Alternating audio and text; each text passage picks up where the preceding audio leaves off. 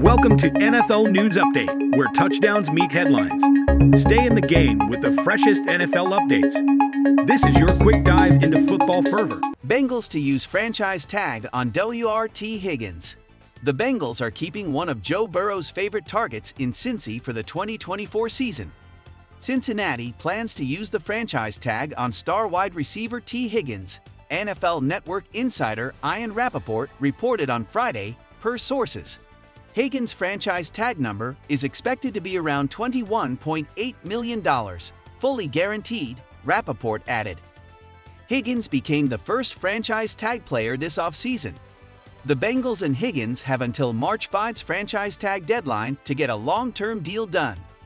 With core players dealing with injuries during the 2023 season, Higgins proved to be a reliable option for whoever was under center for the Bengals in 11 games.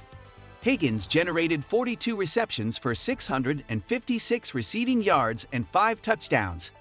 Higgins battled through a fractured rib, hamstring and ankle injuries this past season. The 2020 second-round pick has proven to be a reliable target for Burrow in his first 4 seasons. With 3-time Pro Bowler Ja'Marr Chase lined up on the other side, the trio has showcased how lethal Cincy's offense can be when they are all out on the field. In 2021, the Bengals had a historic season. The team won the AFC North for the first time since 2015, defeated the Chiefs in the AFC Championship game, and made an appearance in Super Bowl LVI.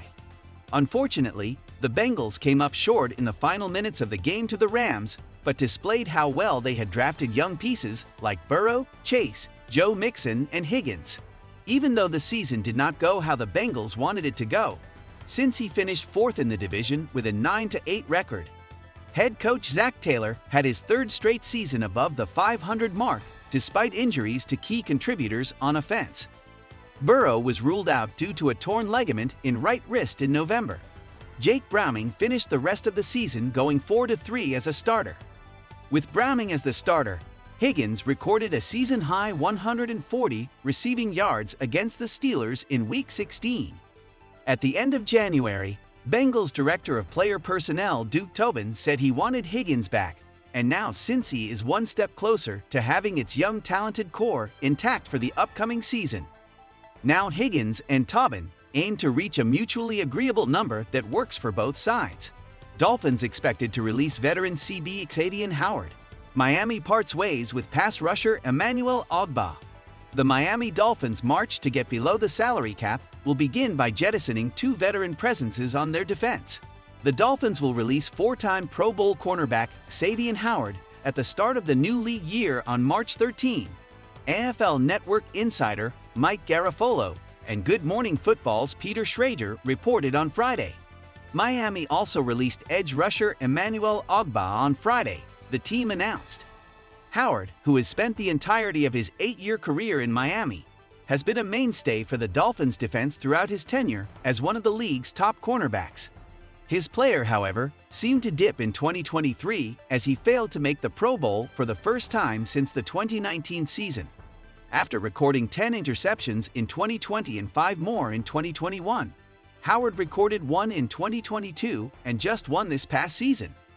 Designating Howard as a post-June 1 would save the Finns a whopping $18.5 million in 2024. Garafolo and Schrader reported that Howard, who will turn 31 in July, is expected to have significant interest once he hits the market. Ogbah inked a 4-year, $65 million contract in 2021 after back-to-back 9-sack seasons in Miami. At the time, he was one of the more underrated edge players in the league, always seeming to be Johnny on the spot. However, in the past 2 seasons, he's dealt with injuries and his play has fallen off. In 2022, Ogbah generated 1 sack in 9 games. Last season, he earned just 5.5 QB takedowns in 15 games.